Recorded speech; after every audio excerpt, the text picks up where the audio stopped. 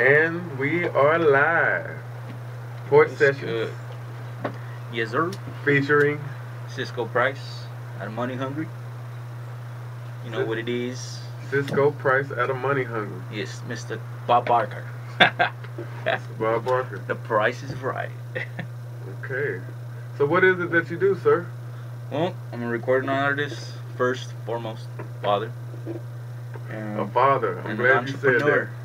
that. And you said entrepreneur too. Yes, sir. You know what I mean? First started off in this game, writing poetry. It wasn't music at first. Started off writing poetry, then from there it just evolved. Got hit up by some of the ghetto balling family at that time, and they said, have you ever written music? Didn't know how to write bars for nothing. Just all poetry for me. So it just started becoming an addiction to me. So places or anywhere I could go to in the music world. It's like my own little place where everything just shuts off and all the bullshit just goes pushed aside. I could be me. And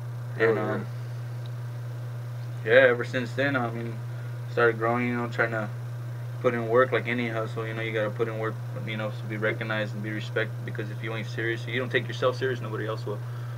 So get on your A game, man. If you're doing this, put in work. Get respected for your work. And if you got nothing to bring to the table, when you check out your seat, because there's a lot of more people out here in the streets trying to eat.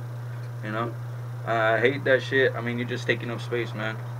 Just putting on a face. There's so many characters out here starting to look like Disneyland sometimes and shit. So like you said, if you don't have, and that's a good thing. In any good business, if you don't have something to bring to the board of directors, you might have to give up your seat. Yep.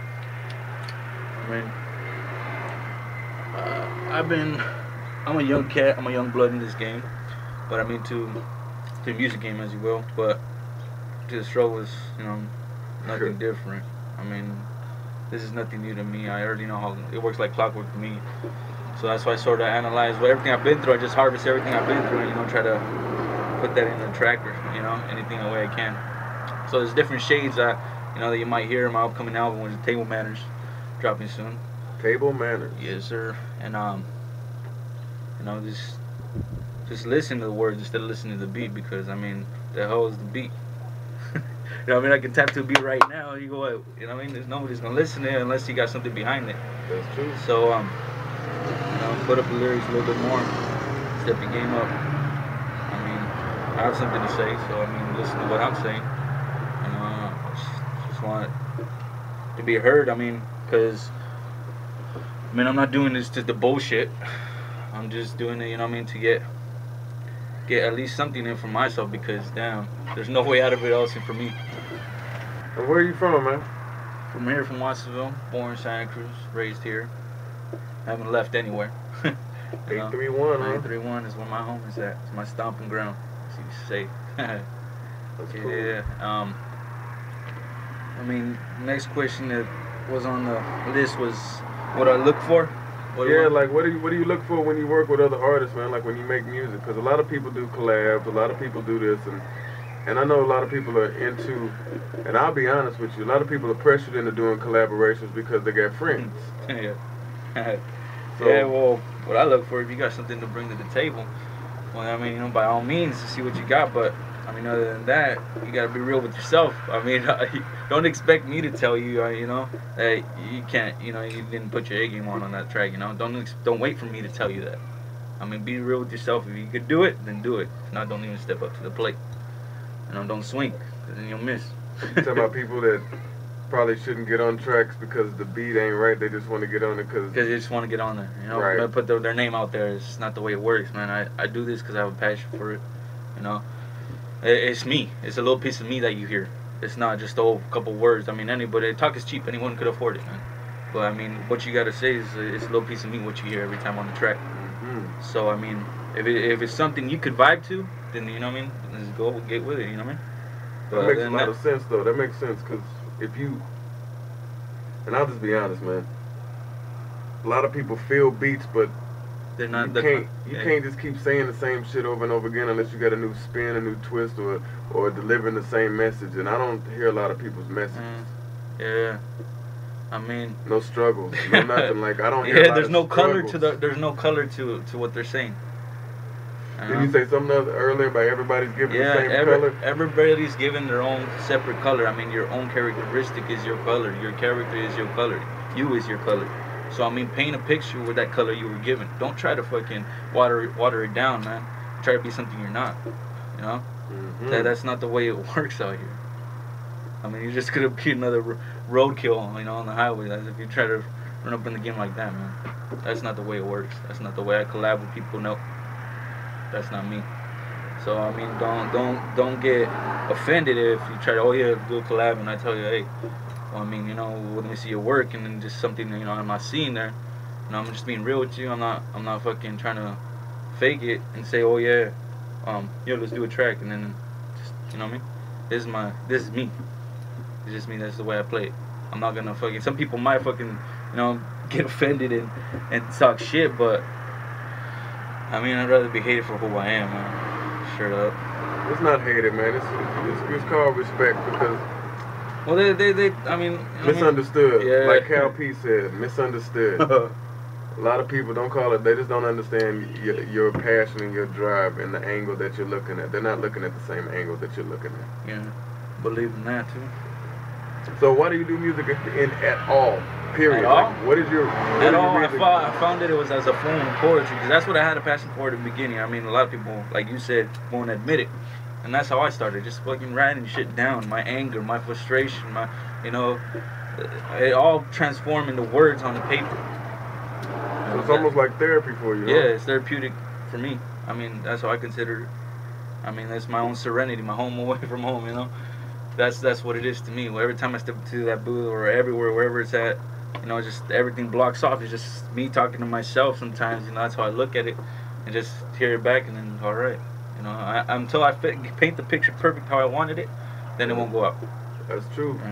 And that's key. You just said that until you paint it right, it won't go out. Because a lot of people send out sketches. Is that what you're saying? Yeah. There's a lot of sketch artists out there, man. Okay. No painters, a bunch of sketch artists. Yeah. I mean, this cartoon world. I mean, they put a cartoon world out, man. Sometimes it's like, damn, the hell they trying to get out sometimes. A lot of people do it because it is cool. I ain't gonna lie, it's cool as fuck to do it. But I mean, you also hustle, so you hustle music too. Yeah, I'm an entrepreneur, as I said. I mean, it's not just music. You'll find me everywhere. I mean, before this, I mean, people need me for, you know, for all here, you know, trying to, you know, my grustle, man. I was on my grustle. If you don't know what grustle means, that means, you know, combination of hustle and grind. That's right. That's grustle, man. I do 2 times. You gotta work twice as hard sometimes in life, and where I come from, you know, I'll be damned to fucking let my family get disappointed because, I mean, my family struggled just to get over here, you know what I mean? So I have to work 10 times as harder than they did because I gotta, you know, to keep them proud as well. That's what I do it for too. Every time I step on, I gotta think about my family, you know, say, well, you know, I'm doing this, gotta represent my family. That's how I look at it. You're individual.